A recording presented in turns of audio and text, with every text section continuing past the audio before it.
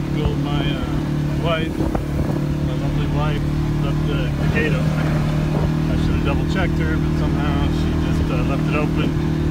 So we had all of our Angus move up here. And these Angus are in partnership.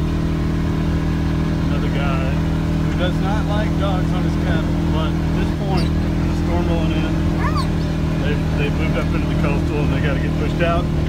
And I don't really have time to mess with it, so we're going to see if we can do it quicker with my dogs and gently. Like I said, any teeth marks on these cattle will cause a big problem with my partner. So here we go. We got cattle here in the pens, and then we got cattle up on the bank there. We got 38 for the coastal dude. I've got Danny and Jane with me, so let's start by seeing if we can't get these with the rest of the herd out of the pens.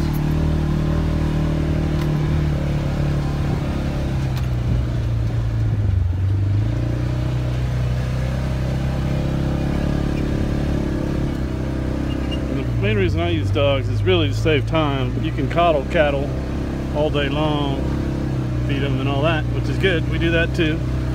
They're real gentle. We kind of get them gentle, but these cattle are just beef cows. Alright, so here's where we'll start.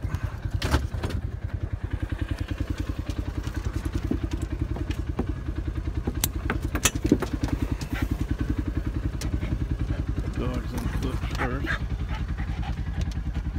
So we have to paddle with us at all times. Okay, Danny, come on, unload. And we'll keep the tailgate open or I'll keep the paddle out.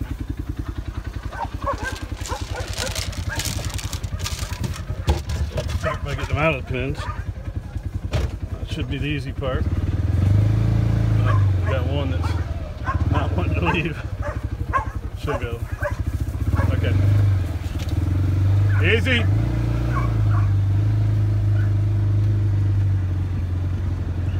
She wants to stay. Well, I'm not going to let her stay. Everybody come with the herd.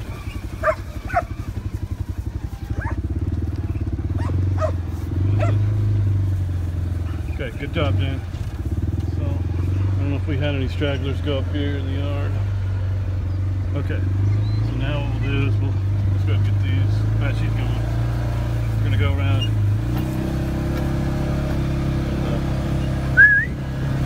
Here! Here!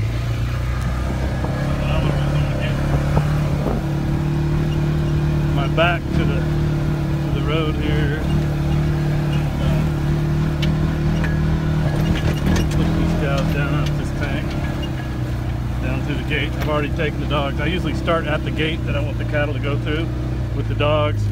And just, I don't know. I don't even know if they're paying attention or not, but I tell them, you know, this is the gate we're going through, and then when we're all done, when the cattle go through that gate, the dogs, you know, they know they're done. That's all we really do here is push cattle through gates. Whether it's a pen gate or whatever, that's it.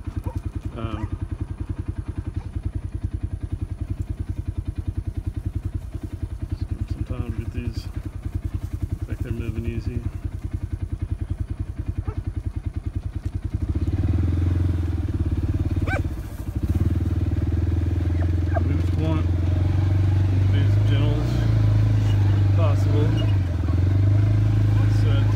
Probably already in trouble. My partner sees this. Most people in Brown and Mills County don't want a dog anywhere near their cattle. So any rough, you know, hog dog type work is highly frowned upon unless you have a wild, you know, wild animal, and then you can cut loose on them. But you know, for beef cattle like this, can't really get on the ears. You know, Danny will swing from the tail and dogs pretty much go with my vehicle. I don't ride a horse, but we'll just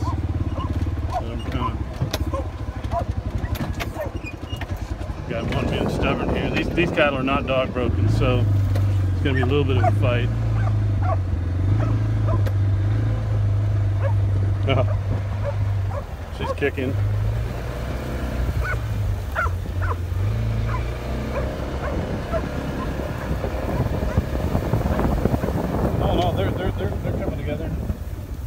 They're moving. We just have one.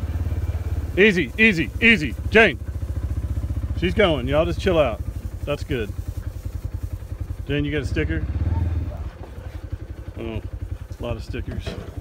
Sometimes if I'm in heavy stickers, I'll put some boots on the dogs. Let me see that leg. Oh yeah, right down the pad. Okay, good to go then. Oh, and there's the troublemakers right there that left the gate open. Okay, so this is looking pretty easy, and my goal is for it to be easy. So I'll just sit back here with the dogs. We got the storm rolling in. This couldn't happen at a worse time. I thought maybe the cattle got, sometimes my longhorns will get scared in the storm and they'll just bust through a fence or jump a fence and you know, get down to cover, but it's kind of unusual for cattle to move up like this when a storm's rolling in. They usually want to get down in some brush. This was just a matter of wanting to get into this coastal.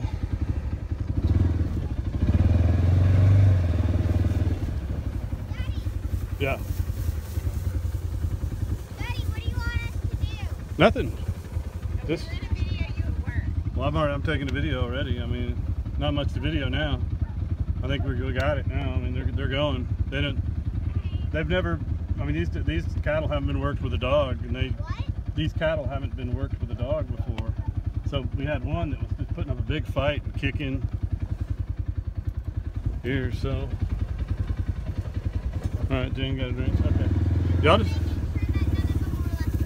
do you want us to do? Nothing. Just hang back. There's really nothing to do. I mean, they're moving single file right towards the gate. So.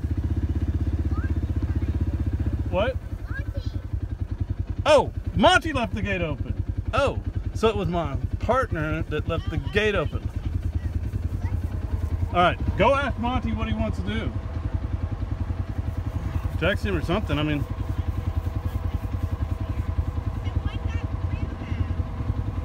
what? I thought you were going to text him first. I didn't know he was here.